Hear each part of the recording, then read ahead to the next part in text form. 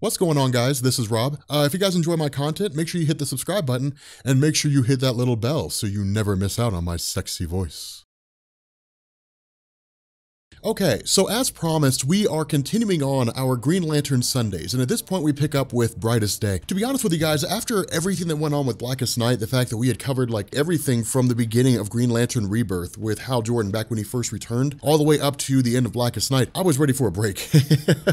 I was like, I need a break from Green Lantern stuff, which is one of the reasons why we uploaded those full story videos, is because basically it allowed a lot of people to play catch up, to basically, get caught back up in case they'd forgotten about a lot of the things that we had talked about. So kind of jumping back into this, remember, Blackest Night and Brightest Day was effectively a soft reboot for DC. I mean, keep in mind, DC's only ever really done a hard reboot twice in their publication history, Crisis on Infinite Earths and the New 52. Remember, those hard reboots are basically designed that DC asks you to pretend like they never published characters before. But with Brightest Day, it was kind of a soft reboot, because remember, Blackest Night was really just kind of every superhero and every supervillain who had ever died basically coming back by way of the Black Lantern Rings of Death. And so that was tantamount to DC taking every superhero who ever died and then just putting them on the board. Brightest Day, and really the end of Blackest Night, was kind of the question, who do we keep? And of course, that's why DC chose 12 heroes and 12 villains on each side. Now, of course, Brightest Day picks up with the aftermath of that. It basically says, here are the heroes and villains who have been resurrected from the dead. And we'll find out who they are as we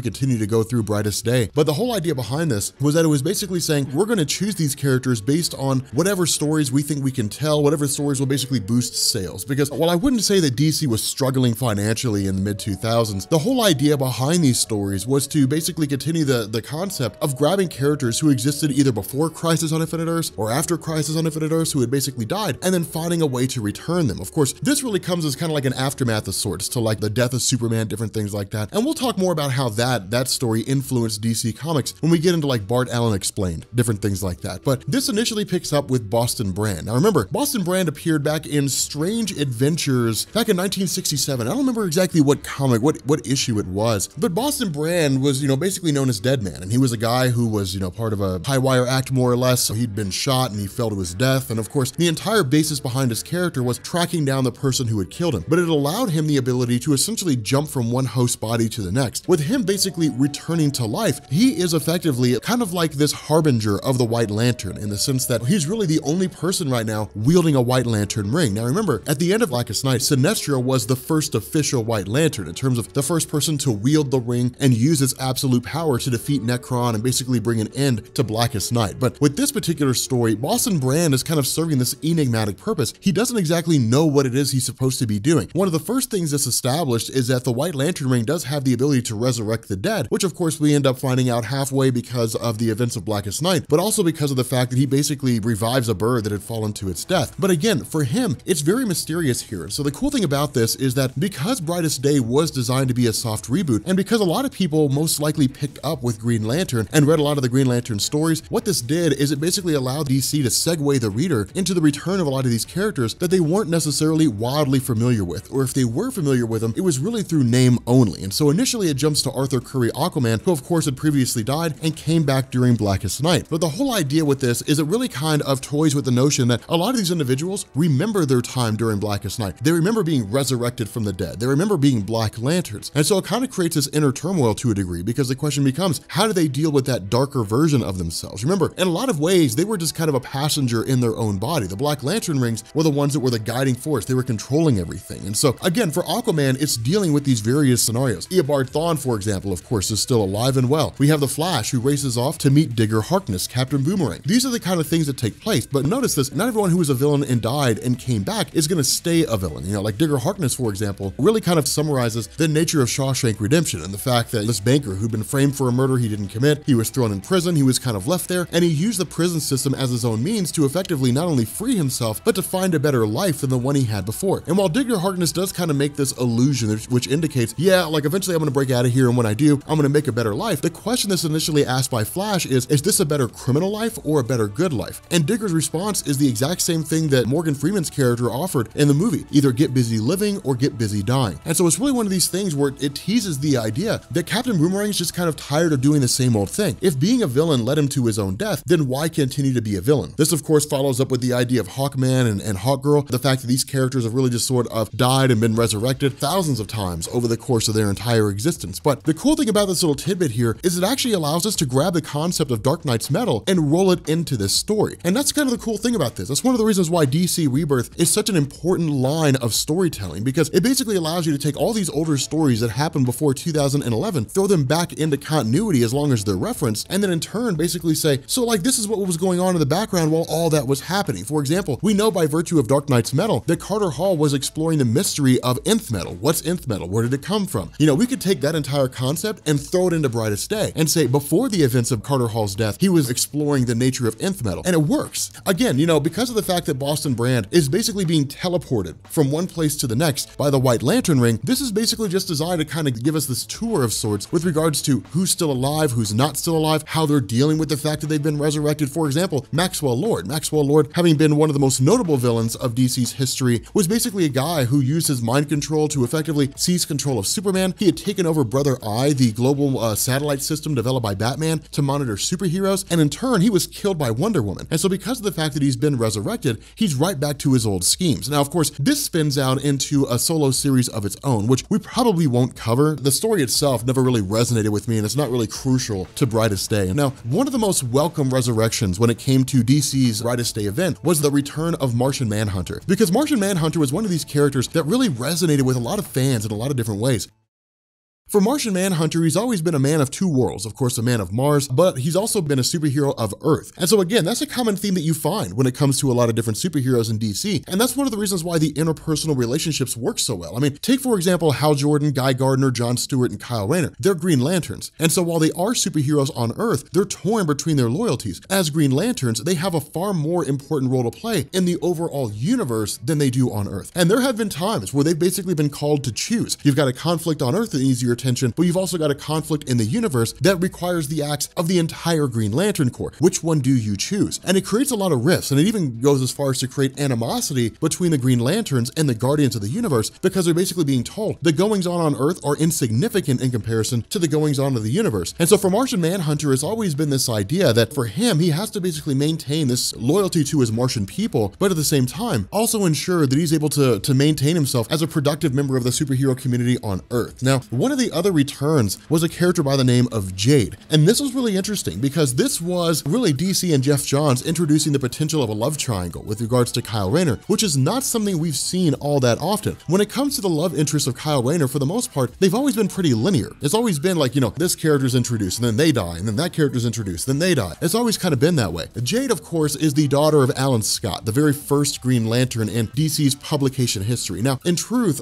following the events of Infinite Crisis, the restoration of the multiverse, DC basically said Alan Scott was Green Lantern from another universe. But Jade was at one point a love interest of Kyle Rayner before Saronic Natu. Of course, Saronic Natu being the daughter of Sinestro, because of the fact that Saronic does have feelings for Kyle Rayner and Kyle Rayner does have feelings for Saronic, it did kind of tease this idea that with Jade's return, Kyle Rayner is going to be torn between both. And the stories of Kyle Rayner in DC are nothing if not dramatic, you know, focusing on the nature of his character, different things like that. And a lot of fans love it for that reason. Of course, this is nipped in the bud almost immediately when Kyle Rayner basically arrives to meet both Jade and Saronic Natu and says, hey, look, Jade, we were in love once, but that time has passed. You play a very important role and you're needed here, but in truth, my heart belongs to Saronic Natu at the moment. And so it is interesting because it also plays on the events of Blackest Night in the sense that Jade really feels kind of guilty for the fact that as she was used as a Black Lantern, she killed various people and even fought Kyle Rayner and used their love against him, different things like that. But again, it's really kind of cool because it feeds on the aftermath of this whole Blackest Night event as it continues on with these trends of people dealing with all these different consequences and their own emotional state and different things like that. Now, of course, one of the most notable aftermaths of the event of Blackest Night was the character of Firestorm. And the reason why is because for years, it had always been Ronnie Raymond and Professor Martin Stein. And then eventually it became Jason Rush and his girlfriend. And what DC ended up doing here is they basically said, because of the fact that the character of Firestorm has always struggled in terms of publication history, which is to say, following the Martin Stein, Ronnie Raymond disbanding, that the title never really seemed to recover, DC had this idea to basically sit down down and say, well, then let's grab the characters of Jason Rush, who does have a following, and let's grab the character of Ronnie Raymond, who has an established following in the sense that he's the most well-known version of Firestorm alongside Martin Stein, and let's combine them together. And it really kind of works by virtue of the fact that you end up having this irritation in the sense that with Ronnie Raymond having been brought back to life as a Black Lantern, and then in turn resurrected fully as a White Lantern, Jason Rush looks at him and says, you're the reason that my girlfriend is dead. And so it is interesting because what we basically end up getting is this kind of Ronnie Raymond, Jason Rush version of Firestorm. It was an experiment. How will readers respond to this? What will be the likelihood that they will find this to be interesting and they will find this to be intriguing? And so again, it's cool because what this does is it really kind of begins to wrap up the Brightest Day #0 issue by basically saying, hey, look, here's where things stand at the moment. You basically have Boston Brand who's being met with these visions and these experiences of all these individuals who have died and have somehow come back to life. But it's hitting home at the nature of this idea that there are people like, Green Arrow, for example, who come back, but that they all serve a particular purpose. What that purpose is, we won't find out immediately. Instead, what we end up doing here is we pick up with the Green Lantern tie-in. Now, the Green Lantern tie-in is actually really, really cool because what this does is it really kind of fleshes out the second half of Brightest Day in terms of the role it plays. And the reason why I say that is because with Brightest Day, one half is dealing with the aftermath of the various superheroes and villains who have returned to life. The other half is all the other Lantern entities out there, the Orange Lantern entity, the Red Lantern entity, all those different things. This really explores all that stuff and really begins to build on it. Now, of course, this also kind of sees the return of the Trinity with regards to Green Lanterns, which is to say Sinestro, Carol Ferris, and Hal Jordan. And it is kind of cool because what it says is that in the aftermath of Blackest Night, that a sort of truce was stuck, with regards to Sinestro. You stay away, we stay away, and everything is all right. Everything stays calm. But with Sinestro, his presence here is to basically say, there is a White Lantern running around the planet Earth right now, and there's a White Lantern central power battery, which means there's a White Lantern ring. The question we have to ask is, what does this mean? What's the significance of this? This is cool because it kind of sets the Green Lantern Corps on, or I guess, really Hal Jordan, Sinestro, and Carol Ferris on this path of trying to figure out what's going on with the White Lantern, exploring and expanding that whole mythos. Now, of course, a lot of the other things that go on too with regards to the other Lanterns, for example, Saint Walker and the Blue Lantern, it's really just kind of this idea that they're basically laying to rest the bodies of those who were just normal people and were used by Black Lanterns to, increase the Black Lantern number. But this also basically picks up with the Green Lantern Corps itself in the sense that for some reason, this not being fully explained here, Guy Gardner as well as Ganthet are basically meeting with Atrocitus of the Red Lanterns and striking some kind of a bargain. And this is cool because the whole idea behind this is, remember, when it comes to Atrocitus, he has an absolute hatred for the Guardians of the Universe in the sense that the Guardians of the Universe created the Manhunter robots. The Manhunter robots went awry, they attacked Atrocitus' home world, they obliterated his family, and he gave himself over to pure rage, forming the Red Lantern Corps. And so because of this whole thing, the idea is that this leads into a story called the Revolt of the Alpha Lanterns. Now, in truth, we're not going to do that as a separate video. Instead, we're going to take Revolt of the Alpha Lanterns and we're just going to kind of throw it in to the main line of videos that we're doing with Brightest Day. So we'll just kind of roll that into everything else that we're sort of publishing here. But with the character of Ganthet, remember, Ganthet and Sade are very particular among the Guardians of the Universe. Well, the Guardians of the Universe are like the first sentient beings in existence, more or less. And they are the ones who are responsible for creating the Green Lantern Corps. The Guardians of the Universe had cast off their emotions. And so they are very much beings who are logical. So if you guys are coming from Star Trek, think of them in a lot of ways like Vulcans. And so because of this, Ganthet and Sade are the ones who basically looked at the prophecy of Blackest Night in the sense that there would be this war of light. All these Lantern Corps would go to war with one another. And where the other Guardians of the Universe said, that's ridiculous, it's a fear tactic, we'll write it out of the Book of Oa and we'll treat it like it never existed. Ganthet and Sade were a little wiser and said, no, it does exist. That prophecy is real. And we have to form the Blue Lantern Corps to basically get them to unify as opposed to fight against one another. And so it was basically the arrogance and the hubris of the other Guardians of the Universe that allowed Blackest Night to reach its crescendo. And so as a result, Ganthet and Sade are really kind of apart from the other Guardians of the Universe. They basically don't really stand alongside them. And this really comes to fruition when Ganthet resigns his position among the Guardians of the Universe and says, I'm just going to become a Green Lantern for Sector Zero. Now, this is a really big deal because what this means is that one of the Guardians is no longer playing their role. Instead, Ganthet, in a lot of ways, has given up on the Guardians of the Universe and basically said, your arrogance and your hubris led to the Blackest Night event. And so even if there are times when you're simply not going to adhere to what it is that goes on with regards to the universe, someone needs to. And there needs to be a Guardian that will protect the entire sector. And so because Ganthet will be the protector of Sector Zero, where the Guardians of the Universe make their home, it means he'll likely be one of the most powerful Green Lanterns out there because it's basically all the power of a Guardian, which is astronomical in scale, enough to dwarf people like Superman, and then in turn amplify that power with a Green Lantern ring. Now, this also deals with the events of, Fallout with regards to everybody sort of envisioning the events of Blackest Night and so on and so forth. But even one of the guys, one of these Green Lanterns is basically just kind of whisked away. You know, rookie Lantern Hrolvar, I think is how you pronounce it. We'll call him Hrolvar. I think it makes sense. The H is silent. We'll just assume that it's silent. But it is kind of intriguing because, again, all this really deals with the idea that the Alpha Lanterns really seem to be revolting, seem to be expanding their number. And keep in mind, the Alpha Lanterns were created explicitly by the Guardians of the Universe, yet another instance of them really kind of giving way to their own arrogance and their own hubris, in the sense that because of the fact that the Sinestro Corps War basically saw the Sinestro Corps formed by Thal Sinestro going to war against the Green Lantern Corps, the Green Lanterns being given the ability to kill in order to basically face off against the Sinestro Corps, it led to one of their member killing a Sinestro Corps member who was unarmed. She, of course, was put on trial, and of course, she was found guilty and exiled from the Green Lanterns. But in response to this, the Guardian said there has to be an aspect of the Green Lantern Corps that polices the Green Lanterns, and that's why the Alpha Lanterns were made. The problem with this is that as far as the Guardians are concerned, the Alpha Lanterns are part machine, more or less, and part sentient being, and so in their mind, the Alpha Lanterns can't make mistakes. And so what this does is it really sort of puts the Alpha Lanterns in a position that if they chose to revolt, that the Guardians wouldn't necessarily realize what was going on initially. That's really kind of what's being done here, in the sense that the teammate of Hrolvar, you know, the lantern that went missing by the Alpha Lanterns, is searching for his partner, only to find out he's been converted into an Alpha Lantern, and the Alpha Lanterns themselves are basically bolstering their numbers. So again, a lot of themes coming out of the first part of Brightest Day, basically setting the stage for a lot of these storylines that really sort of begin to evolve and to grow and different things like that.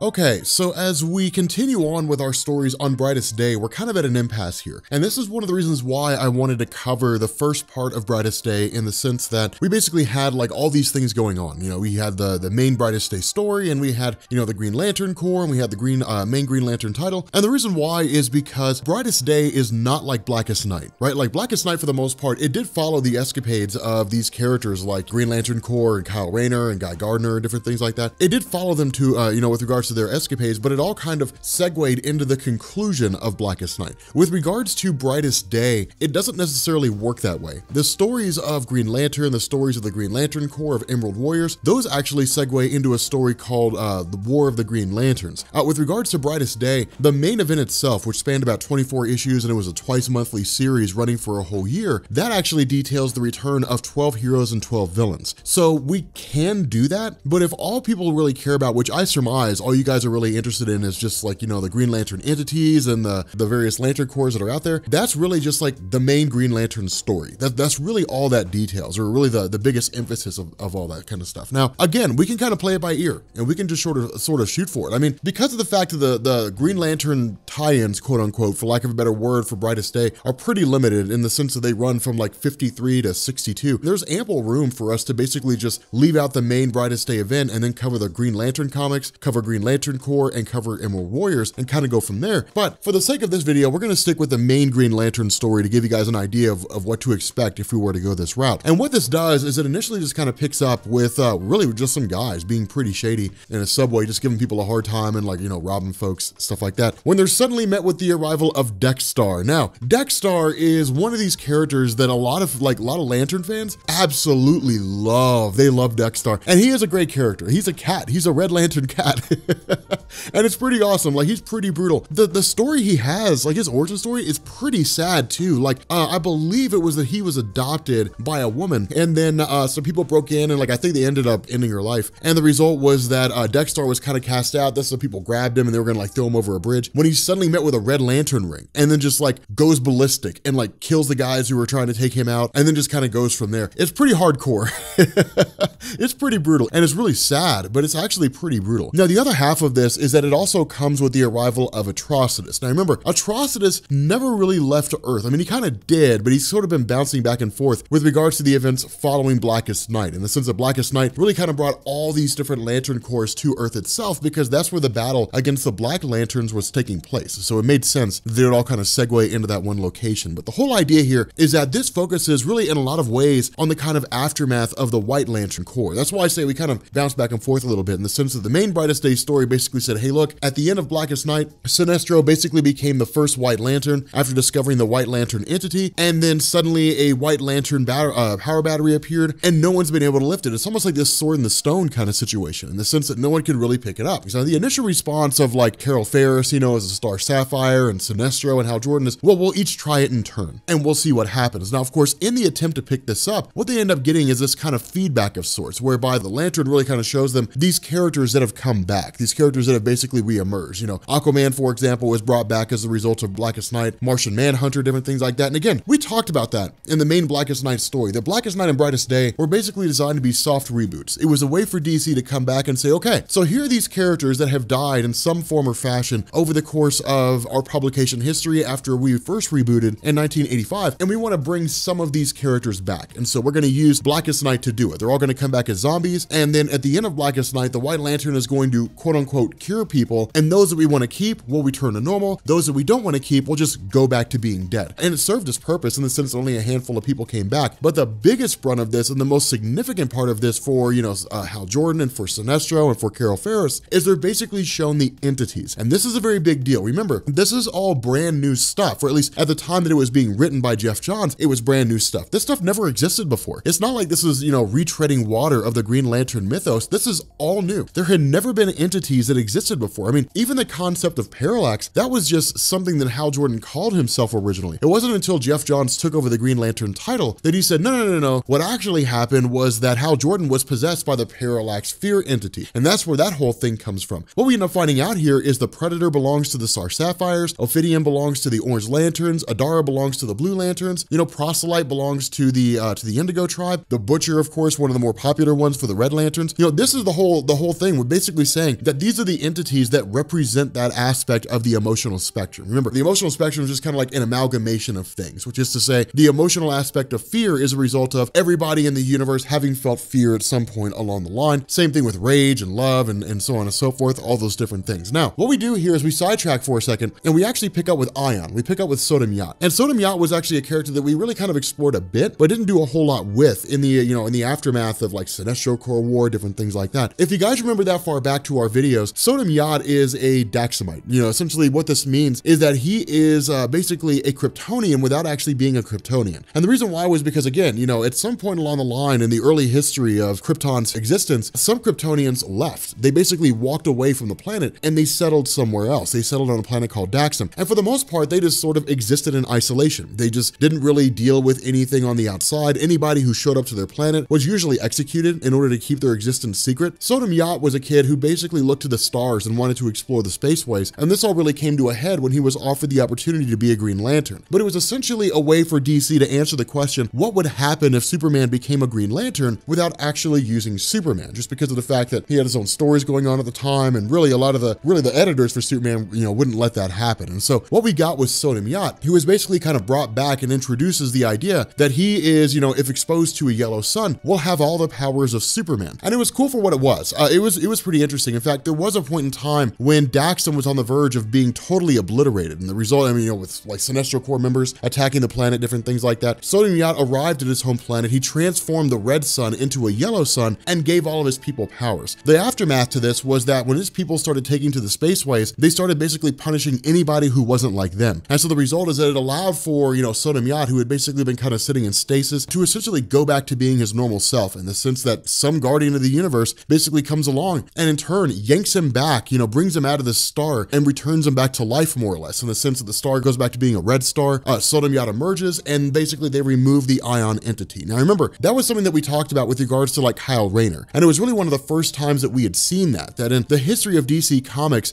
it was essentially this idea that Kyle Rayner had possessed a couple different varying levels of power, but he simply just called himself Ion. This again was another change by Jeff Johns, in the sense that Jeff Johns came along and he said, actually, it's not just that Kyle Rayner just started calling himself Ion one day. What he is he's basically host for the entity of the Green Lantern Corps, basically, the whale entity called Ion. The Guardians of the Universe put that entity in him. Should they all go extinct, Kyle Rayner will be the one to bring them back. That was the whole basis behind it. Now, of course, in Sinestro Corps War, that entity was yanked out of him by Thal Sinestro and replaced with Parallax. And in turn, the entity was placed inside of Sodom Yat. And it's really just kind of been there ever since up until right now. But again, it's a way to sort of wrap these threads up, to kind of bring these things to an end, end and say, okay, things are back to their status quo now. In the sense of Sodom Yat is just back to being a Green Lantern, presumably with the same powers as Superman, but he's no longer a host for the Green Lantern entity out there. And so what seems to be going on here is that someone is going through and capturing the entities. That's essentially what's happening. They take the Green Lantern entity of Ion away from Sodom Yat, did the same thing with the Parallax entity, and it looks like they're hunting for all the others, for the Blue Lantern entity and the Orange Lantern and Red Lantern and so on and so forth. That looks to be what's basically going on here. And so the result is that when the question is asked by Hal Jordan, really kind of more, rhetorical than anything else, what are we doing? What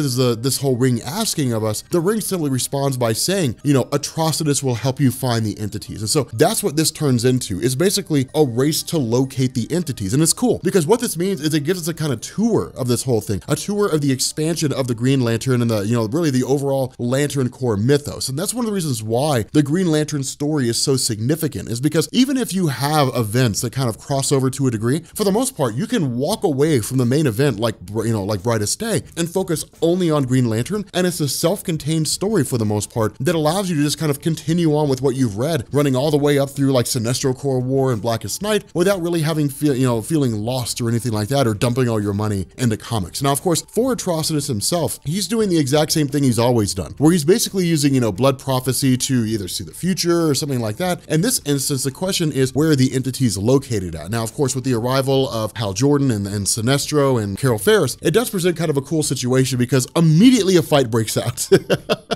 Which is exactly what we would expect. It's one of those things where it's kind of come to be the standard, like, hey, Atrocitus, we need your help, attack, and he just immediately starts attacking everybody, and a great big huge conflict takes place. Now, of course, in the middle of all this, the group is basically met with the arrival of Lobo.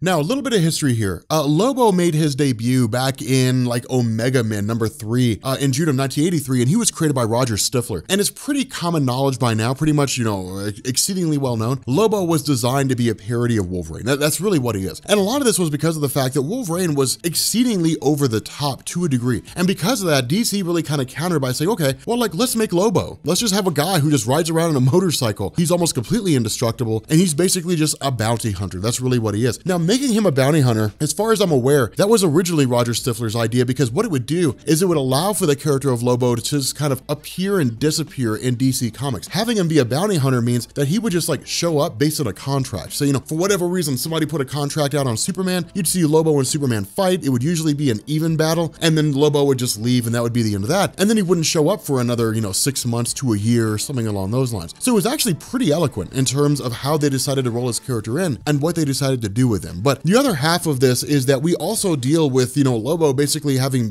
really being here for the purpose of taking out Atrocitus. And this works. And it's really, really interesting, because when it comes to the character of Atrocitus, we know that he's gone through and just committed like all these heinous acts. We would expect this to happen. Not only that, it's actually a pretty cool battle, because remember, Lobo's gone toe to toe with Superman on a multitude of occasions. And so seeing him face off against Atrocitus is really like watching Superman battle Atrocitus without the moral compass of Superman, the willingness to hold back. Instead, it's just a matter of, hey, there's a bounty on you, and like one way or another, I aim to collect. Like, I'm getting paid. And it is cool. It's really intriguing. The problem with this is that Hal Jordan is told by the White Lantern, Atrocitus has your mission. And so it's basically this idea that they have to ally themselves with Atrocitus. Now remember, this goes against everything Hal Jordan stands for in almost every conceivable way. I mean, if we had to take the character of Atrocitus and the Red Lanterns, and we had to ask the question, what's their purpose in DC? Their purpose is to destroy the Green Lanterns and to destroy the Guardians of the Universe. Why? Because the Guardians of the Universe originally made the Manhunter robots to police the universe. The Manhunter robots went awry, and they obliterated basically everything in one sector of the universe, and that resulted in Atrocitus's rage really kind of building up and him forming the Red Lanterns. And so because of the fact that his family was obliterated, he basically has a vendetta against the Guardians of the Universe. Because the Green Lanterns were created by the Guardians in the aftermath of the Manhunters as a way to basically improve on their idea of policing the universe, the Red Lanterns in turn hate the Green Lanterns because they're basically agents of the Guardians of the Universe. And so again, that's one of the reasons why for Hal Jordan, it's very much reluctant. In his mind, he'd rather see Atrocitus just die. But it does make for a pretty cool battle, because with Lobo being so durable, when you have like Thal Sinestro who conjures, who creates these constructs in an attempt to take out Lobo, Lobo just kind of smashes through them and even hits Sinestro with his own constructs. And it is cool, because then you have Carol Ferris who tries to encase them, as the Star Sapphires usually do, encase a being in their energy, and then in turn turn try to move them towards love, and Lobo just breaks out of the entire construct. Now, in truth, if we were going to read between the lines here, we could probably deduce the fact that this is really Geoff Johns bringing the character of Lobo in and saying, hey, I don't know if you guys are interested, but here's how someone like Lobo stands against all the lanterns. And like, they don't stand a chance.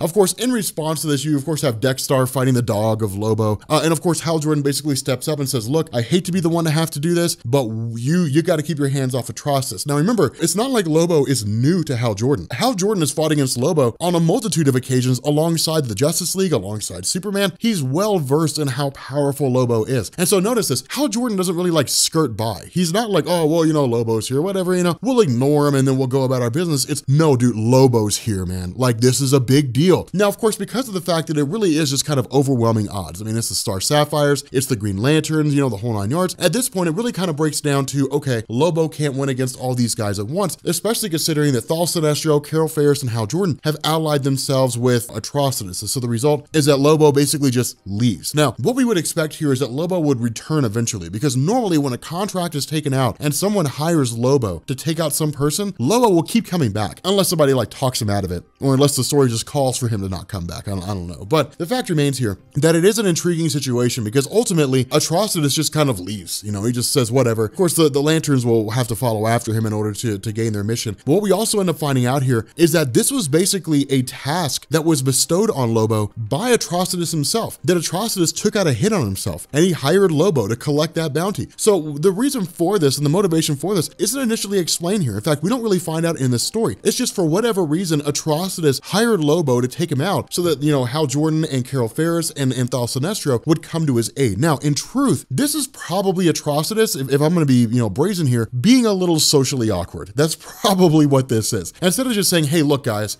we've had our issues in the past, but we need to work together to find the entities. You know, it's, I can't let you know that I need your help, so I'm going to take a hit out on myself, and we're going to have to work together, and then you guys will be my friends, you know, and then we'll go forward as not being enemies. That kind of seems to be what's going on here. Very socially awkward, very weird. A normal human being would just say, hey, I need your all's help. But, you know, it is kind of intriguing, and it is kind of funny, because again, you know, we'll find out what the motivation of Atrocitus is as we go on to, you know, into this whole Green Lantern arc. But it is cool, because what this does is it leaves us with the idea that Lobo basically took a Red Lantern ring for himself, that at some point along the line, Lobo may very well return as a Red Lantern, which is cool.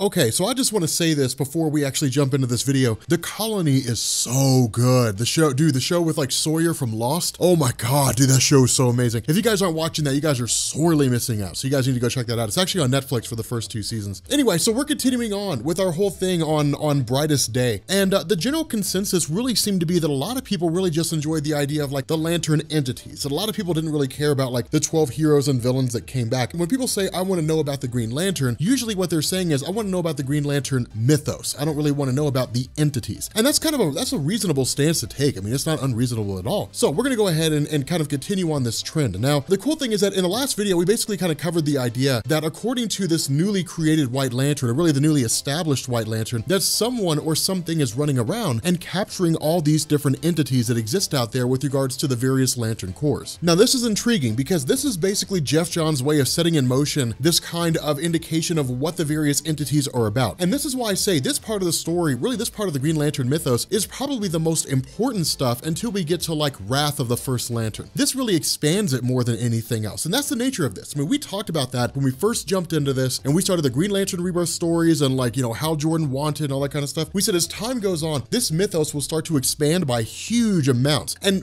we've seen that. I mean, you had Sinestro Corps War, which basically eliminated the rules that Green Lanterns couldn't kill people, so now they can. We also had the Sinestro Corps, which brought about this other Lantern Corps that previously didn't exist. Now we have the Red Lanterns, and we have the Star Sapphires, and we have the Blue Lanterns, all these different Lantern Corps that have kind of spawned out there, the White Lanterns, the Black Lanterns, and that's the whole idea behind this. What this does is it takes the next step. It's like math, 2 + 2 = 4. Now it's time for us to multiply 2 × 2, which still equals 4. But the fact remains here that it is cool because we're taking the next steps. What we're doing is we're saying, okay, so we have these Lantern Corps, and these Lantern Corps basically draw their energy from the emotional spectrum. So what's inside the emotional spectrum? That's what this whole thing builds on, and that's the cool thing. Now, this all goes back to Ion, right? The Ion entity. That was a way for Jeff Johns to kind of come back when he took over the Green Lantern line of stories and to say, well, when Kyle Rayner became Ion, he wasn't just Ion. I mean, it was a name at the time, but he's basically the torchbearer, the Green Lantern entity Ion, the representation of the Green Lantern Corps' energy. That's been thrown into Kyle Rayner. Eventually it was removed, but that's where that whole thing came from, that there are these beings out there that represent the sum totality of what each part of the emotional spectrum is. And so in this instance, what we do here is we basically pick up with Hector Hammond. Now remember, Hector Hammond, for the most part, has kind of been a background character in a lot of what's been going on in the Green Lantern mythos, and rightfully so. The whole idea was to take these characters who had long since stood in the Green Lantern landscape and to keep them, fresh in the minds of fans who have been reading Green Lantern for a long time, but to also say, yes, we have this great idea. We want to keep the stuff that works, but we also want to add to this. We want to build on top of this. Now, Hector Hammond, of course, as we've discussed before, has been a long-time villain of Hal Jordan, or at least had been for quite a while. But the idea behind Hector Hammond is he was just a guy who has telepathic powers, and essentially this idea that his powers are being kept in check. He's being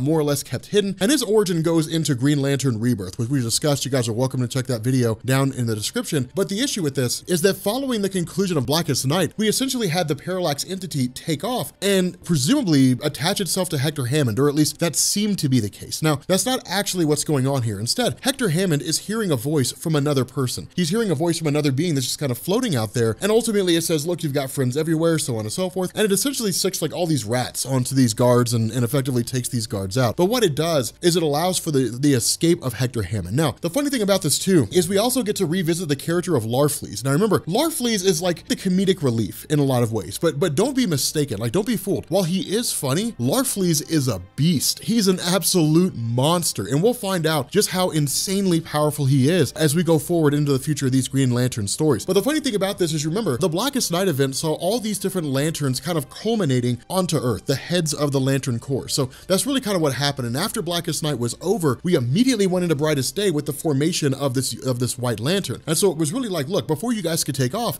you guys have a task you need to perform. You guys need to find who's kidnapping and taking all these entities. And so it is kind of cool because what ends up happening is there's basically a scene that's called, there's this huge issue going on where a cop says, look, man, there's all this craziness happening around here. And when Hal Jordan's like, hey, does it look like this guy? He shows him a picture of Larfleeze, and the cop's like, yep, that's exactly who he is. And then we basically end up having Hal Jordan traveling over to meet Larfleeze, and Larfleeze is just hoarding everything. It's like trees and like cars, everything that you can imagine. He's been taking, like pinball machines and sweets, the whole 9 yards. Because remember, Larfleeze is driven by greed. That's the motivating factor, avarice. That's all he wants to do is just get as much as he can. Mine, mine, mine, mine, mine. What's crazy here is that Larfleeze is trying to acquire as much stuff as possible. And Larfleeze has discovered commercials. Now, in discovering commercials, Larfleeze has discovered that Earth houses a magical being who only goes around once a year and gives people their heart's desire. Yes, I'm talking about Santa Claus. Larfleeze believes Santa Claus is real, and Larfleeze is like, I'm writing a letter to Santa because he'll give me everything that I want, and like I'll have everything that I could ever want to have. And it's almost kind of funny because Hal Jordan has to break the news to Larfleeze that Santa's not real.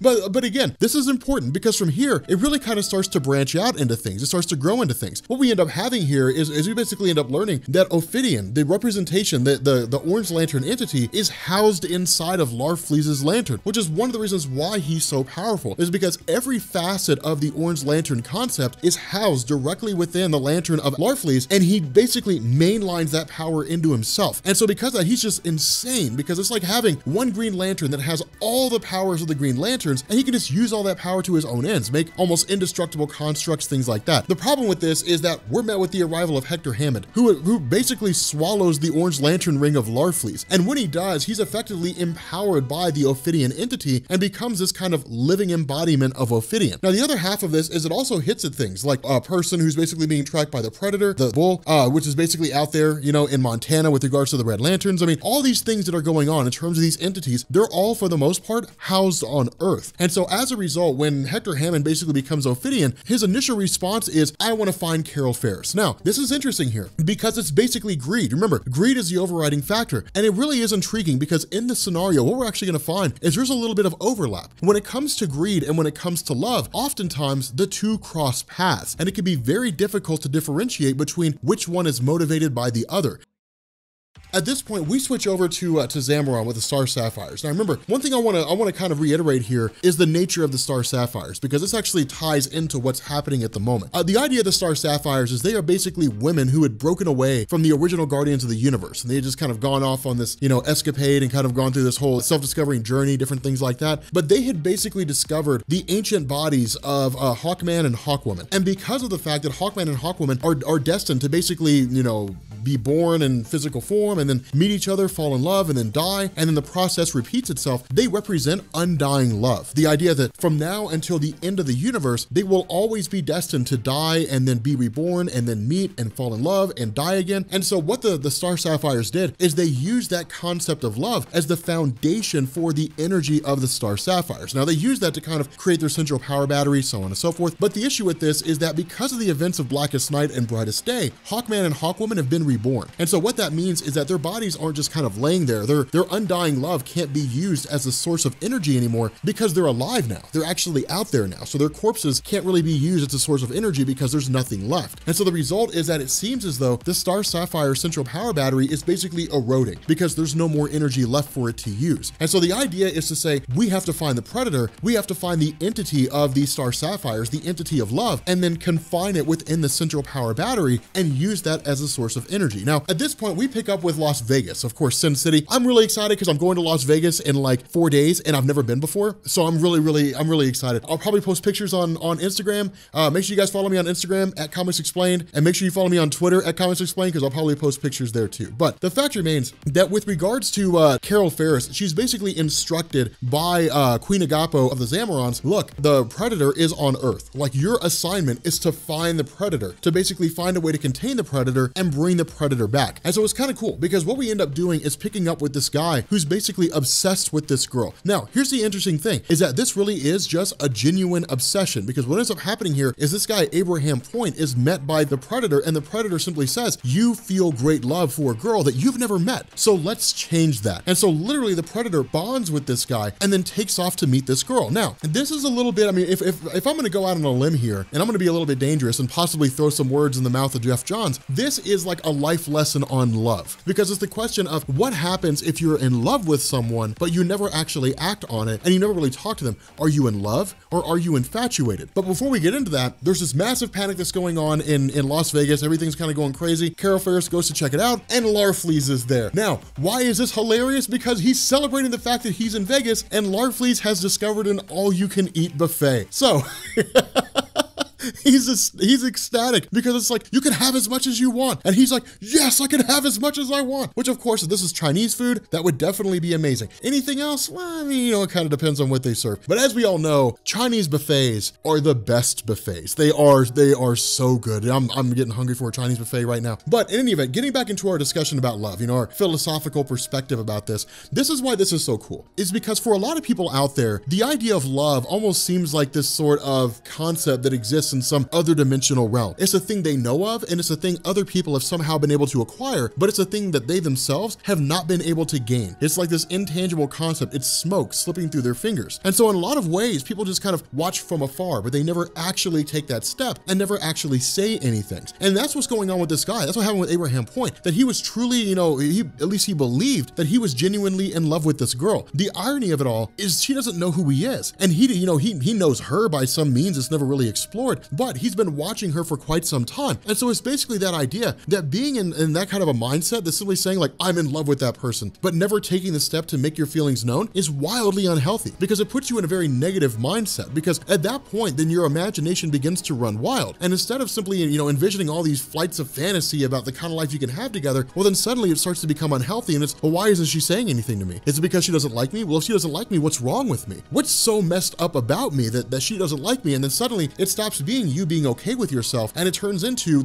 everything about me is wrong. I've got to fix myself. I've got to make myself better, all because of the fact that you never went out there and said anything. And I can say that because I've been there. I've been down that road before, and I know how unhealthy that mindset can be. And that's the cool thing. There's all these different little philosophical lessons that you can draw from Jeff John's writing, where he kind of says, hey, look, this is the struggle of life. The struggle of life is mustering up the courage to say something. And so that's the idea behind this. Now, of course, with Carol Ferris's mindset, she figures this out almost immediately. She basically says, look, this guy believes he feels love. And that's why he's basically being taken over by the predator, is because he genuinely believes he loves that girl, but he doesn't know what love is. But everyone wants to be loved. Everybody in some form or fashion wants to be told, I love you, by someone who's not a member of their family. They want to have that kind of butterfly in your stomach floating through the air. They want to have that giddiness, that excitement, you know, that kind of honeymoon phase when it comes to being in a relationship. And because everyone wants that, all this guy wants is to feel love, even if it's only for a momentary second. And that's what Carol Ferris gives him. She kisses him, doesn't really give him much more than that, but you know, she kisses him and he feels love. And in doing so, the predator is removed in its entirety. You know, and as a result, it doesn't really bond itself to Carol Ferris so much as she grabs the predator and they basically travel to Zamaron. Now, the initial reaction here, and this is kind of the cool concept, is Carol Ferris's argument is, look, these entities are a byproduct of the being that wields them, which is to say they take whatever experience they've had with that being, and that starts to become a part of who they are. The predator being a violent creature is because of the fact that its entire concept is mired in violence. If the basis behind the predator's existence is the basis behind the Star Sapphire's existence, and the basis behind the Star Sapphire's existence is the death and rebirth of Hawkman and Hawkwoman, well then all this thing really knows is death. All it really knows is like destruction and then love. Those two concepts kind of mingled together. What it needs to know is true love. It needs to know what love really is. It needs to understand that concept. And the only way for that to happen is for it to bond to a human host. And so initially the other Zamarons are simply like, no, this can't happen. Like this thing has to be the source of our central power battery, otherwise it can't function. But notice this, Carol Ferris's response is, that's not true. Look at the Green Lanterns. The Green Lanterns don't throw ion in the central power battery. Like the central power battery for the Green Lanterns functions strictly on willpower. All the willpower that exists out there in the universe is basically kind of drawn in and used by the central power battery and spread throughout the other Green Lanterns. There's no reason to believe the Zamarons can't be the same way, that the central power battery of the Star Sapphires will function based on all the love that exists in the universe. And if it does, then there's no need for the predator entity to be bonded to the central power battery. That doesn't have to be part of the equation. This is actually really, really cool, because what this does is it sets the stage for the possibility that Carol Ferris or anybody out there could become a host for the predator entity, effectively making them into a Star Sapphire. Jeff Johns is basically grabbing all these different entities, bringing them in, and then saying they exist outside of the central power battery, i.e. anybody can use them, anybody can wield them, anybody can become one of them if they're subjected to, you know, possession by this entity. But it's cool because it's all this world building stuff. It's expanding on these things and helping to sort of grow these different ideologies and so on and so forth. But again, when it comes to Brightest Day, you have the main Brightest Day event, but the Green Lantern tie-ins are actually more interesting. They're actually a lot more intriguing in terms of how Brightest Day comes together.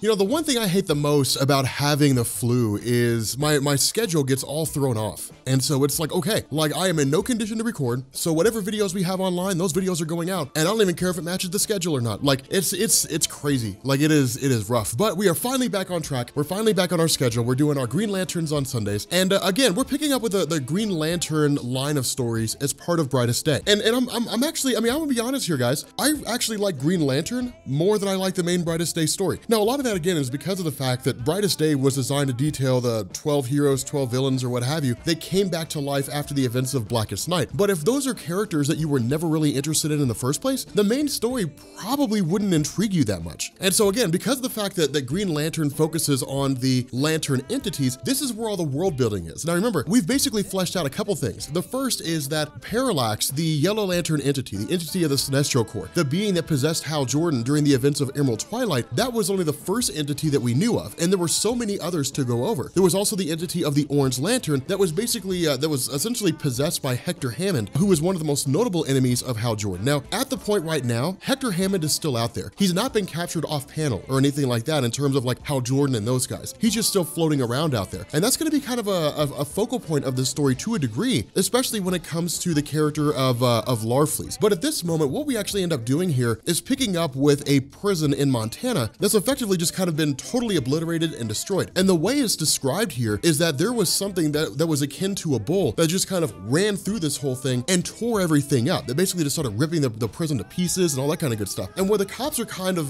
trying to figure out what's going on and where they're analyzing the situation and they're talking about how to take it out, what ends up happening is one of them describes it as a being that's made of like fire or something along those lines. And then Atrocitus shows up alongside Sinestro and says, that's because it's not fire, it's pure rage. Now remember, after the events of Blackest Night, what we kind of had were all these leaders of the Lantern Corps who showed up on Earth to fight Necron, the leader of the Black Lanterns. And following Necron's defeat, we basically had the White Lantern that showed up. And because the White Lantern was there, what it meant is that everybody was kind of curious about it. At the same time, you had the White Lantern that was essentially like issuing orders to like Hal Jordan and Sinestro and Carol Ferris of the Star Sapphires, and essentially saying, you have to find the entities. And so it was kind of a way to keep the various leaders of the Lantern Corps confined to Earth, to kind of keep them there. While some may have strayed, they ultimately came back, and it was designed to basically bring them all together for a singular cause. And that's really what this was. That was really the basis behind this. It's fleshing out all these entities, these beings that are kind of like a representation of the emotional spectrum. Now remember, they're not the sum total of the emotional spectrum. Like the bull is not the sum total of all energy of rage, it's just the representation of rage. It's kind of one of those interesting metaphysical things, but it does serve its purpose, because one of the things that happens here is the character of Atrocitus. And this was not necessarily designed to be a kind of rework of his character, which is to say, it wasn't really like turning the character of Atrocitus into a hero. What it was designed to do in a lot of ways was flesh his character out.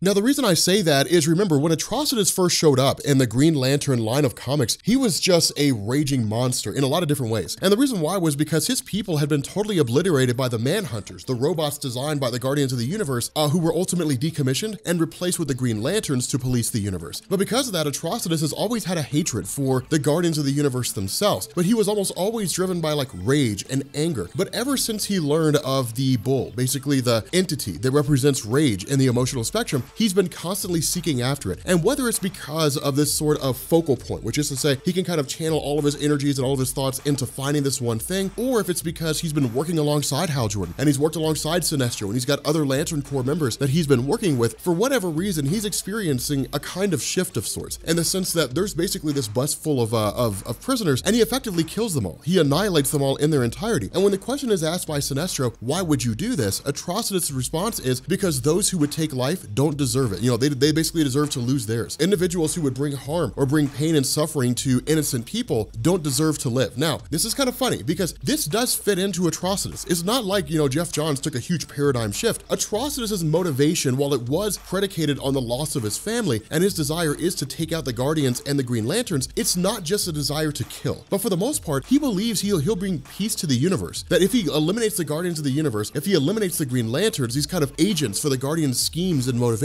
with Atrocitus knowing a lot of the things that the Green Lanterns don't. In his mind, he's basically allowing people to live their own lives outside of the invisible and oftentimes subtle control of the Guardians themselves. So he's not really a villain. Now, his actions in terms of attacking Green Lanterns and killing them, things like that could be construed as being villainous depending on how you view the Green Lanterns. And that's something I want you guys to keep in mind, because as we progress throughout Jeff Johns' run, what we're gonna do is we're gonna start to make this shift, this kind of transition between the Green Lanterns being just wholly good guys to where we start to look at the Green Lanterns with a bit of a skewed eye, and especially the Guardians of the Universe, where it's like, are they really the heroes that we always thought they were? But at this point, we switch back to Zamaron. Now remember, in the last video, we had talked about how the entity that represents the Star Sapphires is the Predator. And because all these entities were on Earth, and because all these entities had kind of just escaped, or at least people became aware of their presence following the arrival of the White Lantern, what we basically had is kind of this gold rush for the respective Lantern Corps to track down their entities. And Carol Ferris had effectively come across the Predator, and then in turn brought the Predator back to Zamaron. But the idea was that the Central Power Battery kind of ran on the Predator, more or less. But when the Predator had effectively left, when that energy had escaped and the Predator had arrived on Earth, the belief of the Star Sapphires was, well, it's only a matter of time before we use up all the energy in the Central Power Battery. But this is when Carol Ferris came along and said, that's not true. Like every other Lantern Corps that exists out there, the Central Power Battery, the central point by which you guys as Star Sapphires derive your power, that's all based on the emotional aspect of love. And so long as as there is love in the universe, there will always be energy in the Star Sapphire central power battery. And so at that point, the question became, what do we do with the Predator? In the dying moments of the former Queen Agapo of the Star Sapphires, she had basically made Carol Ferris the new queen. And so what this means is that Carol Ferris now leads the Star Sapphires. But the idea here is that, again, what seems to be hinting at here is that Carol Ferris may very well bond with the entity itself. That we're not 100% sure about. I mean, at this point, we're not really given an answer. Instead, she just kind of takes off with the entity, and when Hal Jordan says, when are you gonna be back? She says, when the job is done, which of course is the same answer that Hal Jordan always gave Carol whenever he took off. But at this point, we switch over to Michigan, and we basically pick up with a young girl who had effectively just gone missing. It's basically the idea that Nicole had been taken captive by some guy. But it's interesting, because this girl basically says, I forgive you for the things that you've done, and I hope that you forgive me for what I'm about to do, but I've always been told you have to forgive those that do wrong. And that's what's so cool about this, is because she immediately topples this guy, immediately throws soup at him and essentially tries to make her escape and subdue him. But then she's suddenly met by the arrival of Adara, the Blue Lantern entity. And this is cool, because the way this girl talked, when she said, I forgive you for the things that you've done, it's very much Blue Lantern-like, because it's really more about like inner peace, because it's really more about finding a kind of place within yourself where you find a measure of contentment and you find hope. That's exactly what Nicole's found. And of course, she ends up becoming a host for Adara, the Blue Lantern entity. Now, at this point, we switch back over to Larfleeze. And this is where I say, this is where the story kind of begins to emphasize the nature of Larfleeze with regards to Hector Hammond. Remember, when it comes to the various Lantern cores that are out there, they have a central power battery. And a central power battery is exactly what it sounds like. It's a giant, lantern, more or less, in the color of whatever core represents. But the idea is that it's kind of like a consolidation factory. All the emotion that belongs to that one particular Lantern core is kind of consolidated inside the central power battery. It's sort of funneled into that battery itself, or at least the battery draws on that part of the emotional spectrum. And from there, all that energy is just divvied out among the various lanterns that exist out there. But remember, the amount of energy any one lantern can use is essentially based on how many lanterns are out there. So while there is a lot of energy that's there, one of the things that was established when it came to Larfleeze, the Orange Lantern, is that with the Green Lanterns, you have like 3,600 lanterns that are out there. And so you have all this energy split among 3,600 people. Well, what happens when you have all that energy that goes into one person? That's how it works with Larfleeze. Larfleeze is the Orange Lantern of greed, of avarice. And so instead of having like a huge central power battery that anybody can locate and anybody can tap into, instead, it's just his little battery that he keeps confined to himself, and that Ophidian, the Orange Lantern entity, was confined in. Now, of course, with Hector Hammond consuming that lantern, all that energy is now in him. And what it means is the power of Larfleeze is slowly starting to drain. And this is pretty significant, because as a lantern based on greed, he wants as much as he can possibly have. He's literally just a hoarder. And so because of that, when his lantern power starts to dissipate, it's crushing, because now his self-identity begins to go away. Now, in truth, if the Orange Lantern was removed from Larfleeze for any real measure of time, let's say for like a few weeks or a few months, he would revert back to his normal state. He would no longer be governed by like greed or anything along those lines, or at least that's how I would interpret it. I wouldn't think that would be the case. But regardless of the scenario, with his power effectively waning, he's been tasked with kind of keeping an eye on a guy named Abraham, who is basically the host for the Predator entity when it first popped up on Earth before Carol Ferris took it to Zamora. And it is kind of cool here, because what we end up finding out is that one, Larfleeze is not the actual name of this guy, and two, his family's still alive and they still miss him to a degree. Now, Larfleeze has, for the most part, cast off his former identity. He's basically just become the person he is now, and almost doesn't want to go back to the person that he was before. But it is kind of cool, because when he goes to attack Abraham, of course, Hal Jordan shows up, and Hal Jordan says, look, we can't have this. You need to calm down. You need to chill. We're here to protect this guy for,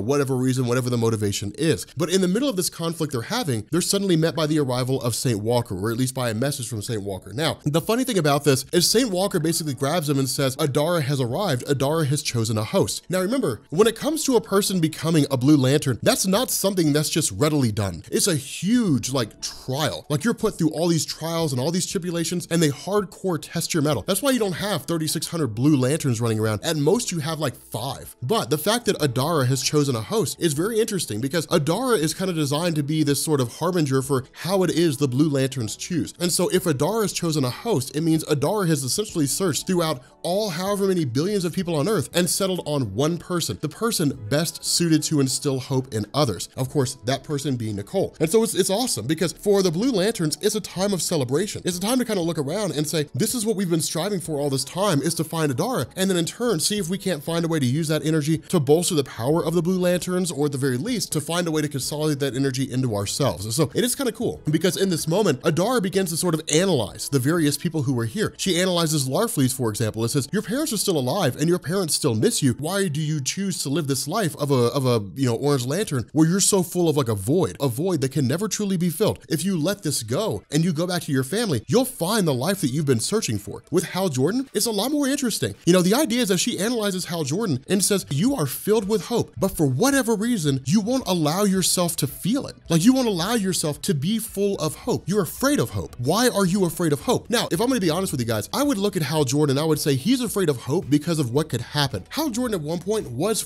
hopeful. He was a guy who was full of hope, full of beautiful tomorrows, and who knows what'll happen and who knows what the future will bring, but it'll definitely be brighter than today. And then like Coast City was destroyed, and then he was possessed by the Parallax entity, and then he wiped out all the Green Lanterns and killed all the Guardians of the Universe except one. And then he waged war against the entirety of the DC universe, crushed Superman, defeated all the superheroes, and tried to blink reality out of existence. And him being possessed by Parallax is predicated on the idea that he lost what he loved. He lost hope, basically. And so if he goes back to being hopeful, allowing himself to care about things again, he makes himself prey for Parallax. And that's what's kind of interesting because while we end up having, Adara who looks to be like converting Hal Jordan into a Blue Lantern, suddenly the two of them are severed. The two of them are separated. And the reason why is because they're met by the arrival of the Flash. And the Flash simply says, we have to talk about the friends that you're spending time with. We have to talk about the people that you're keeping company with, and we have to talk about that right now. Okay, so continuing our discussions on Green Lantern, at this point, it's actually really, really cool. This is why I love the Green Lantern tie-in for Brightest Day. I think it's better than like the actual main Brightest Day story. But basically what we do is we pick up with the rise of Parallax / God Flash. I think it's actually really, really cool in terms of how this goes. Now, initially, this picks up with like a few paramedics. Really, it's kind of like the aftermath, it seems, of what went on with Atrocitus, where he, the leader of the Red Lantern Corps just kind of went crazy and like killed a bunch of people, stuff like that. But it is kind of interesting because in the middle of all this, they're effectively involved in a car wreck, and where one of them seems to die, they're met by the arrival of the Indigo Tribe. Now, remember, when it comes to the Green Lantern mythos, the Indigo Tribe is one of several Lantern Corps that are out there. And when it comes to the various Lantern Corps, one thing to keep in mind is basically the phrase Roy G. Biv: red, orange, yellow, green, blue, indigo, violet. That's the colors of the various Lantern Corps that are out there. The Indigo Tribe is the most ambiguous. It's really the one that we don't know that much about. And they were designed to be that way, really for a long time. It really wouldn't be until I think after like New 52 that DC actually explained the origins of the Indigo Tribe. But they're also here with the Black Hand. Now, remember, when it comes to William Hand, he really had like his biggest moment, really had a lot of big moments, but he was one of those characters that Jeff Johns kind of brought back with regards to the Green Lantern mythos, and then started rolling him over into like these small little tidbit cameos. He would show up here, he would show up there, he'd be a villain of the Green Lantern for a little while, and then it all basically culminated in the rise of Necron, the head of the Black Lanterns, basically the Lord of the Dead, quote unquote, or at least one of the many aspects of death that exists out there. But the idea was that with William Hand, because he was obsessed with death, he was kind of like the harbinger for Necron, meaning that he was the one that basically started kind of expelling these different rings and kind of bringing the dead to life and sort of laying the groundwork for Necron showing up inside the main DC universe. But following the events of Blackest Night, William Hand found some measure of redemption. That's really what this is, in the sense that he just becomes part of the Indigo Tribe. Now remember, this is the hunt for the various entities that exist out there, these physical representations of the different aspects of the emotional spectrum. And so when it comes to the Indigo Tribe, their entity is Proselyte, at least I think that's how you pronounce it. It's basically them kind of showing up and telling this paramedic who's really on his deathbed, on the moments when he's gonna die, and essentially say, you've been chosen to be the host for Proselyte, the entity of the Indigo Tribe. And so at this point, we switch over to the last video that we left off at, where we basically had Flash show up and confront Green Lantern. And this is cool, because remember, these two go way back. I mean, they really have an extremely lengthy history together. And a lot of that goes back to the events before Crisis on Infinite Earths, in the sense that, they'd really kind of like been teammates for quite some time and so on and so forth. They'd been on the Justice League and they'd fought together in various team-up issues and so on and so forth. But their friendship goes back quite a way. And the result is that when it comes to Barry Allen really showing up on the doorstep of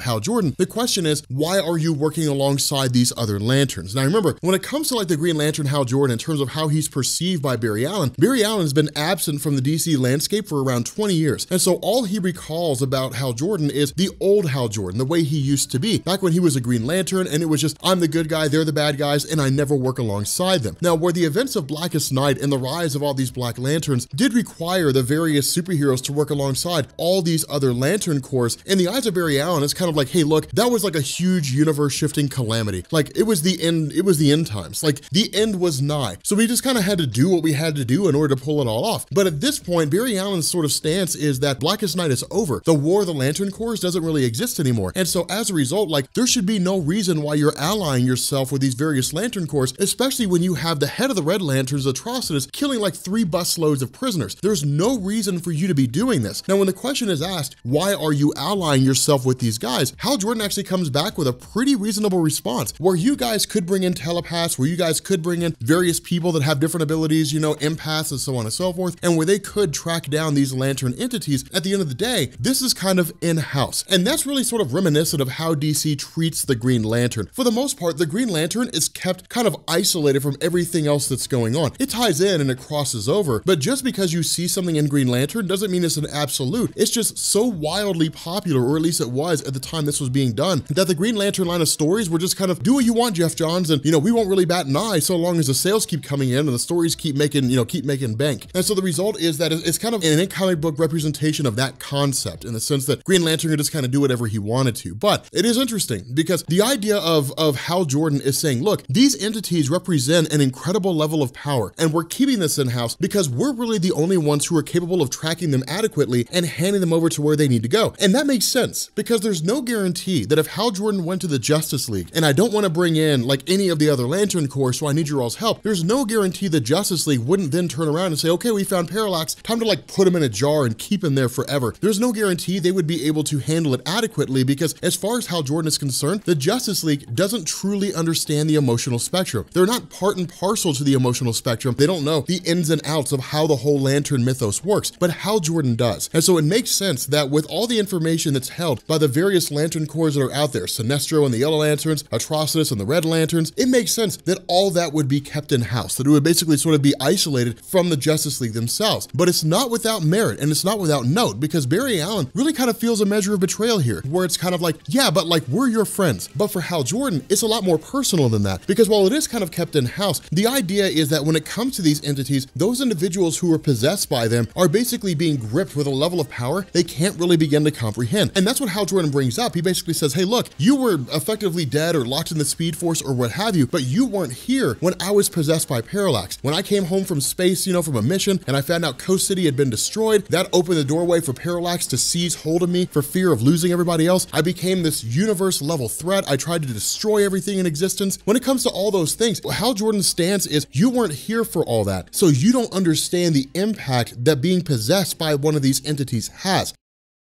And so that's what's kind of cool about this, is because Barry's initial response is, no, I'm not going to. Like, I'm going to stand here staunchly, and we're going to find a way to work this out. So again, it is kind of interesting. Now, I would argue in terms of like the way that Barry Allen's done here, it's almost kind of like making up for lost time, right? Like trying to be more of a superhero than he really needs to be. It's kind of like, hey, look, just to show you how good of a superhero I am, we're going to solve this together, whether you want to or not. But in the middle of all this, Barry basically finds out that his wallet was stolen by Larfleeze, by the Orange Lantern of Greed. Again, this is why I love Larfleeze. It's those small little moments here and there that make things so amazing. But again, this is all kind of taking place with the arrival of Nicole, which is to say the girl who's possessed by the Blue Lantern entity. And so with them having this debate and having this discussion, they're met by the arrival of the Indigo tribe. Now again, this is kind of cool, because one of the things that's hit at here, and one of the things that seems to be indicated, is that where you have various Lantern Corps out there, for the most part, most of the Lantern Corps kind of allow you to pick and choose whether or not you want to wield the ring. For example, if you're sitting at home one day and a Green Lantern ring pops up and it says, you have the ability to overcome great fear, welcome to the Green Lantern Corps, you can say no, and the ring will search for somebody else. It'll say, okay, cool. And it'll go out and it'll find a different host due to the fact that you rejected it. When it comes to the Red Lanterns, it doesn't work that way. It's basically, you know, you have great rage in your heart, you belong to the Red Lantern Corps, and it will forcefully try to bond itself to you. One of the things that's hit at when it comes to this Indigo tribe is they seem very similar to the Star Sapphires, in the sense that the Star Sapphire Lantern Corps basically sort of exists to convert people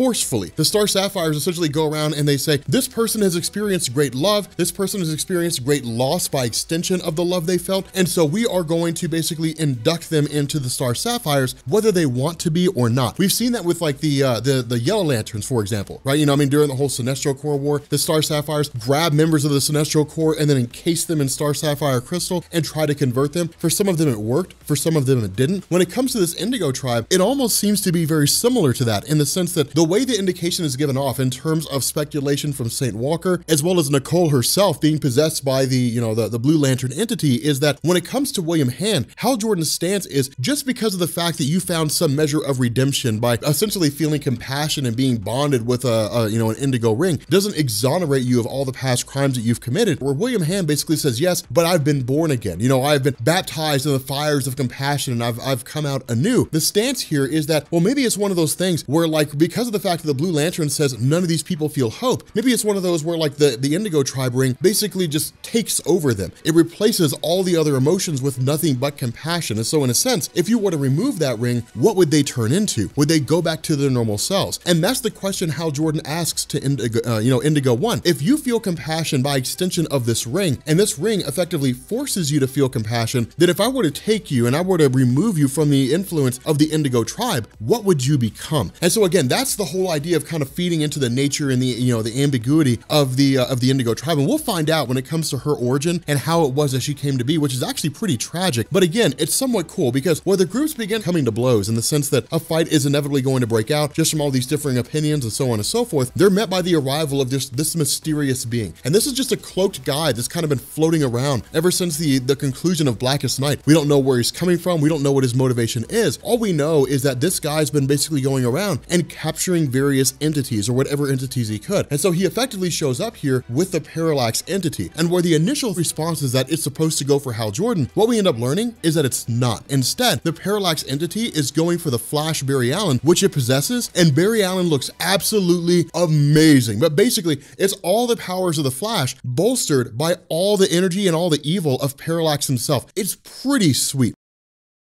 All right, so continuing on with Green Lantern Sunday, which we've been doing this for what feels like forever, we have Parallax Flash versus Hal Jordan. It is, man, it's a sight to behold.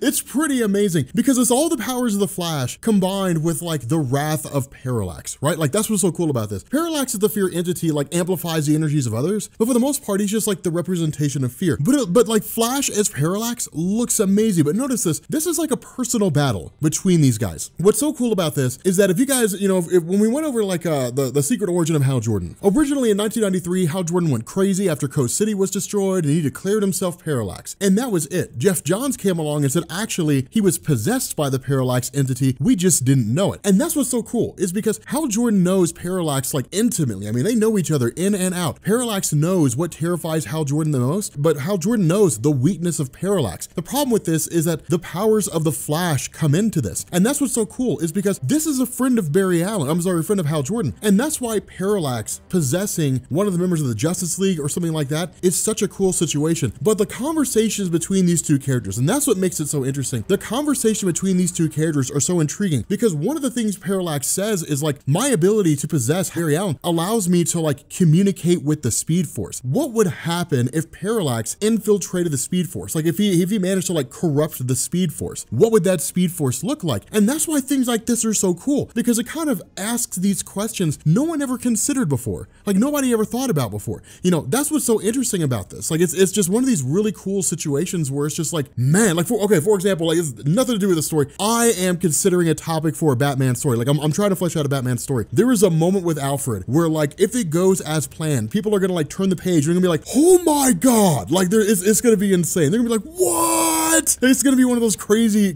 moments. But like, that's the kind of thing, like these scenarios that people never think of, that people never consider, that never crosses their mind. That's what makes these stories so cool. But for Parallax, it's not just you're a character there, like you're a person that I'm fighting, it's you are Hal Jordan, like I want you back. Because remember, Parallax was brought here. That mysterious short guardian person, the person that we have no idea who it is at the moment. We know who it is now in real life, but like living in the immersion, we don't know who that person is. And in that instance, with Parallax showing up, like wanting to repossess Hal Jordan, Jordan, it's so cool because it's like, this is where I belong. Like, I belong in Hal Jordan. Like, that's where I'm supposed to be. And it's cool because Parallax exists to spread fear. That's all it is. And when Hal Jordan was possessed by Parallax, he tried to blink the universe out of existence and bring it back during 0-hour crisis in time. The closest Parallax ever got to spreading fear across the cosmos. I would say the peak of him was when he possessed Hal Jordan. And so it makes the most sense that he would want to go back and possess Hal Jordan again. And that's all this really is. It's the whole idea of like, I want to repossess you. And Hal Jordan finally picks up on that. Hal Jordan finally realizes that, like, you want to possess me, so then possess me. And initially Parallax goes to do that, but this guardian jumps in the way, or this person jumps in the way. He says he's not a guardian, but you know, he jumps in the way and says, Parallax, stop. You are not here to attack Hal Jordan. You're not here to possess him or anything like that. You're here to do my bidding. You are here to do a job that I've assigned you to. And when the intention of this guardian guy is to destroy Hal Jordan, suddenly we end up having like all these Lantern Corps start jumping in. You have like the Indigo Tribe, you have the Blue Lanterns, you have Larfleeze that shows up. It's cool because remember, while this whole thing is going on, everyone's hunting for the entities. A lot of them have already been found, but everyone's hunting for all the others. They're trying to locate them and trying to figure out where they're at. But at this point, we switch over to Sinestro and to Atrocitus, because remember, they're on the hunt for the Butcher, which is the Red Lantern entity. And the funny thing about this is that Sinestro's going, you know, allying himself with Atrocitus for no other reason than the fact that like, hey, look, maybe somebody worse than us will get the entities, and that's a problem. So like, I'd rather be, you know, on the devil's right hand than in his path. And so we are going to ally ourselves with Atrocitus and do what we need to do. The problem with this is that Romar 2, one of the Yellow Lanterns, kind of calls him up and says, hey man, the weaponer that made your Yellow Lantern ring originally, he's got your daughter on cord. Because remember, Saronic Natu, she bailed out on the Lantern Corps and like took off, left, and went to go be her own lantern. And so the result is that at this point in time, she's sitting, you know, in cord. She's sitting in the antimatter universe. And then like this guy's like, hey man, this guy demands your presence. And it's like, all right, look, that's probably the worst thing you could have said, was like, my presence is demanded. Because the coolest thing about Sinestro, more than like how he fights Hal Jordan, more than him creating his own Lantern Corps, all that kind of stuff, is his arrogance. Like, he's one of those characters where like, normally I don't dig arrogance, but like for me, like you look at Sinestro and it's like, yeah man,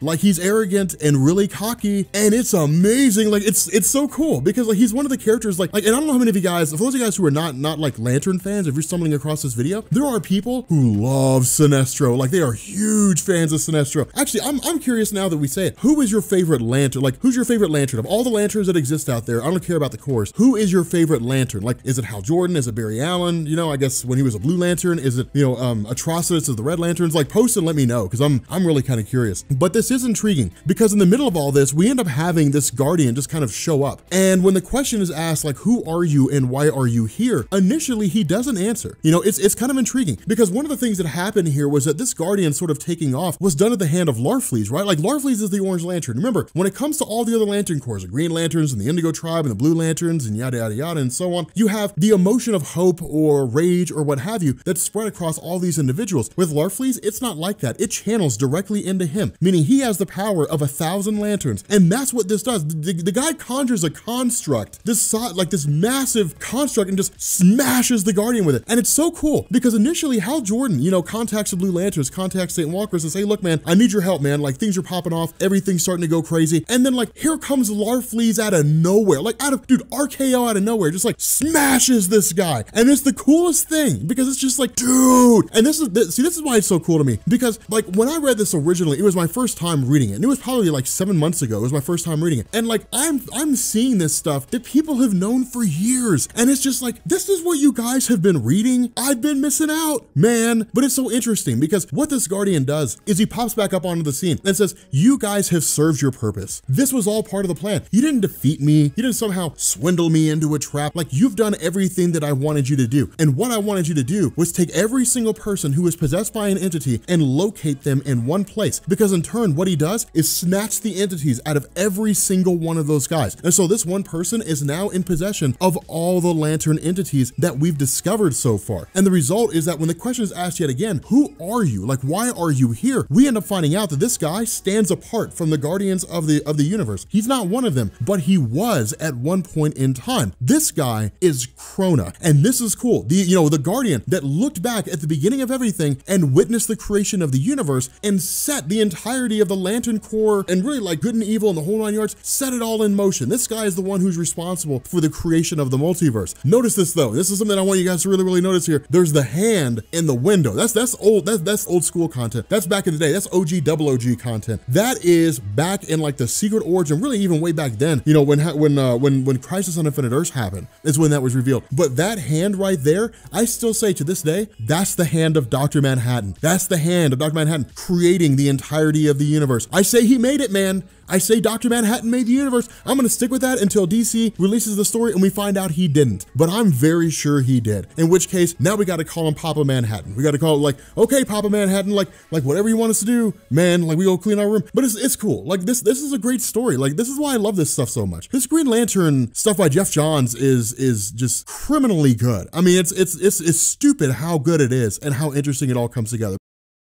Okay, so picking back up with the Green Lantern Brightest Day, we pick up with the Red Lantern God or the Red Lantern entity. I like calling them Red Lantern gods. I think calling them gods are kind of cool, but technically they're entities. But again, you know, it's actually been a couple of weeks. Of course, you know, we had like Emerald City Comic-Con, and then I came down with a really bad bout of food poisoning and so on. But we're back into the swing of things. So of course we'll have this, and we'll have X-Men that comes out later on today. But for those of you guys who have forgotten a little bit about what we talked about, or who aren't really caught up, or who are new here to my channel, the idea is that you have these entities, and that's really what's taking place in this, is that somebody's rounding up the entities. The general gist, or at least what was told to us at the end of Blackest Night, was that life on Earth is really where like all life began. And so the various entities represent these parts of the emotional spectrum, you know, like fear and rage and greed and different things like that. And that these all just sort of coalesced and came into existence. You know, rage, for example, came into existence the first time that like an organism killed another organism on Earth out of rage. And like fear happened, you know, fear came into existence the first time that the first organism on Earth felt fear. This is the kind of thing that took place like over the course of like all life across the cosmos. This is how these things began to grow and how these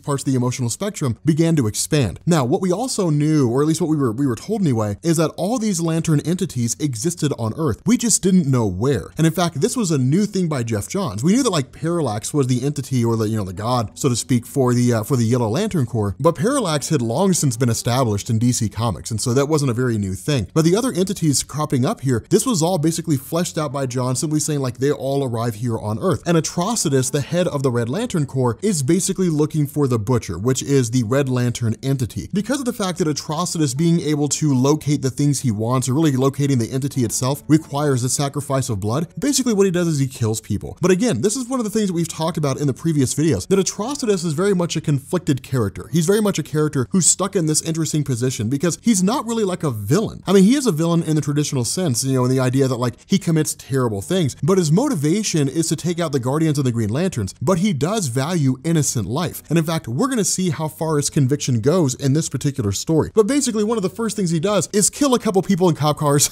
That's the first thing he does is kill people. And then of course, basically, you know, try to locate where the Butcher is at, where the Red Lantern entity is. Now from here, we switch over to a guy by the name of Joshua Hayes. And Joshua Hayes is basically a guy here who stands convicted for the murder of a young girl. And what he ends up doing is actually taunting the father, which is pretty sadistic. Now again, these entities go after individuals who basically imbue what it is they stand for. So in this instance, what ends up happening is a guy named James is actually tormenting this guy, or I guess, I'm sorry, Joshua is tormenting this guy, James being the father of this girl, Elizabeth, who was killed. And where Joshua basically gives him a hard time and, you know, does everything he can to basically drive this guy up the wall to kind of drive him nuts, they're suddenly met with the arrival of the Butcher, who comes showing up in really in no uncertain terms, just kind of comes smashing through a wall. But where we would expect that Joshua would be the one who would be possessed because he was just so evil, so vindictive, so full of rage and so full of anger, the rage of the father of Elizabeth actually trumps that. And that's why this is cool. Again, this is the idea of Geoff Johns writing Green Lantern, is it ties in like these emotional themes, you know, no pun intended with the overall idea of the Green Lantern mythos. It ties in like these emotional themes, these convictions that these people are really just genuinely filled with rage. And the Butcher goes after James. Now, in the middle of all this, really when this starts to happen, the Spectre suddenly shows up. Now, here's the funny thing about this. The Spectre and the Butcher, at least in terms of this immediate situation, almost seem to represent the same thing. The Butcher represents like rage and vengeance, really rage more so than vengeance. But like in this instance, the Butcher is possessing James because James is so filled with rage. And in turn, it would allow James to get vengeance on Joshua for killing his daughter. But the Spectre is the living embodiment of God's vengeance. It's almost as though the Spectre is kind of in this position of, look, you're encroaching on my territory. Now, the Spectre knows about the Butcher, and he has known it for quite some time. We found that out in Blackest Night, but it is intriguing because what ends up happening is the Spectre actually sort of starts to fight with the Butcher and actually try to destroy the entity. Now, remember,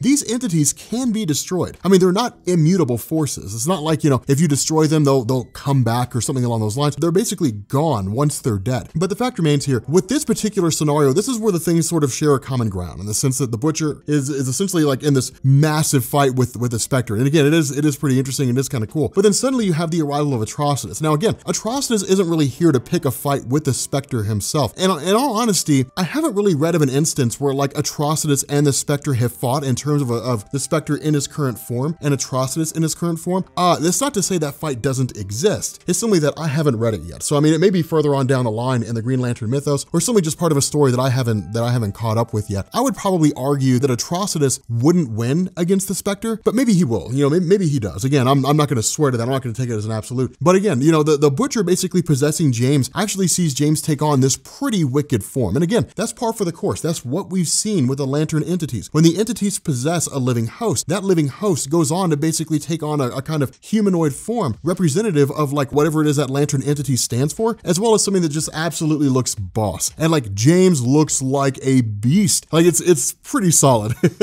to see him in this form. But the Spectre kind of has this sort of internal monologue, or at least a discussion of sorts with James, you know, with the role they play, even with Atrocitus himself. Because of the fact that the Spectre is the living embodiment of vengeance, the Spectre kills regularly. That's the role it serves. I mean, it was designed for the purpose of killing things. But in the Spectre's mind, the role that it plays is different from this particular role with James being possessed by the Red Lantern entity. James is possessed by an entity that's been on rage. James is looking for vengeance. And so the Lantern entity takes possession of James, and then James seeks vengeance. For the Spectre, the role he plays is a divine role, a particular role he plays in the universe. It's not a position he's thrust himself into. The Spectre was created by God for that purpose. So again, it's kind of one of these things of the natural order of things versus the unnatural order of things.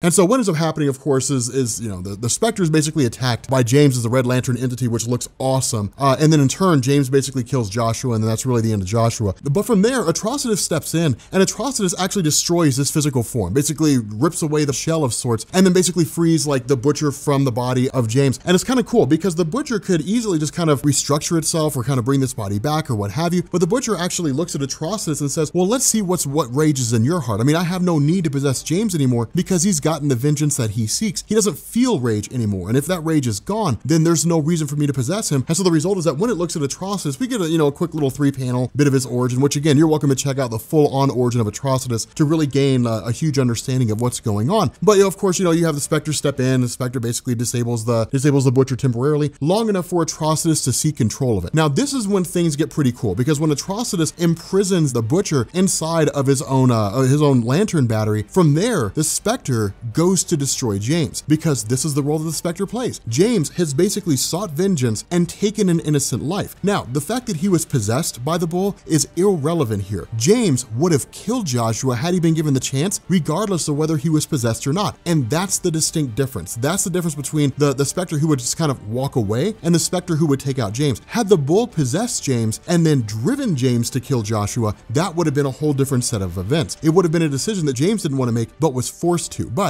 because James did this, the Spectre intends to destroy him. And this is where I say we get into this cool motivation about Atrocitus, because Atrocitus steps in and says, this is fallacy. This is actually, absolute nonsense. Sure, James wanted to kill this guy, but James had every reason to kill this guy. Now, this is where things get a little hairy and a little ambiguous, because for the Spectre, there's no real gray area there. There's no black and white. There's no ambiguity. You are a person who committed a terrible deed, and so you are a person who has to go. Done. That's it. With Atrocitus, it's kind of like this idea that Atrocitus sits down and says, well, I understand humanity better than you do, but it's not a human factor. It is a sentient, living, breathing, emotion-feeling organism kind of thing. The Spectre is just sort of an idea, a concept that bonds itself to any one particular being in order to serve its purpose. And even the Spectre is non-corporeal. It doesn't have to actually be bonded to someone. It can just kind of float out there. But the Spectre is usually always bonded to someone, and it's always kind of cool to see that kind of thing happen. But Atrocitus basically says, like, look, you've been bonded to living hosts, to human hosts, since like the earliest days of your existence, and and you still don't grasp them because the Spectre's not designed to. The Spectre's not designed to really understand humanity. I mean, I guess to a degree it is, in the sense that like, that's why it's bonding to host, but it's never understood humanity. Atrocitus looks around and says, this is the nature of beings. People love, people hate, people fall into all these different emotional categories. James' desire to kill Joshua was not based on the fact that Joshua stole money. It wasn't based on the fact that Joshua, like, you know, offended him or the woman he was with. It was because Joshua killed his daughter. What father wouldn't want to kill the man who killed his daughter? That's just the reasonable thing to do. That's how anybody would normally respond. It makes sense. And so again, like, you know, the Spectre sort of says, okay, fine, then like, you know, if that's how you want to be, then where do we go from here? And Atrocitus says, if you want to judge him, you have to judge me first. And so the Spectre does, and the Spectre backs off. And it's cool because the Spectre simply says, this war that you're involved in right now, like you believe that all you've wanted to do is capture the Butcher, and everybody that you've teamed up with Sinestro and Hal Jordan and Carol Ferris and so on, you simply see this as a means to an end to get the Butcher and go about your business, but know that you're on a collision course, that Krona, the Guardian that basically set in motion the creation of the multiverse, the original Guardian that was cast out, that he's very much alive and well, and you are involved in this war with him, whether you want to be or not. And so your war against Krona is effectively a holy war. It is a war you have to be a part of. But when this war ends, the time will come when I will arrive and I will judge you. And when I do, I will destroy you. Now, we'll actually have to kind of wait and, you know, look into the future to see whether or not that happens. But again, it is cool and it is intriguing because for Atrocitus, who gives us this monologue of saying he hates humanity, he hates humans, he's so much like a human. He's so much like a regular, normal being. But again, this is the unique principle of Atrocitus because among all the Red Lanterns, with him being the one that created the Corps, he's the only one that's really able to maintain his autonomy. I mean, when someone's forced into the Red Lantern Corps, like they basically lose their minds. They're kind of mindless beasts for the most part. It's really kind of how they function. And it serves its purpose because they're just sort of cutting a swath through the universe, attacking all these different things. And it's cool to just see them rage out like that. But it is interesting. And I really like it in terms of how this whole thing unfolds and what it does and so on and so forth. But anyway, guys, just a quick little one-shot story.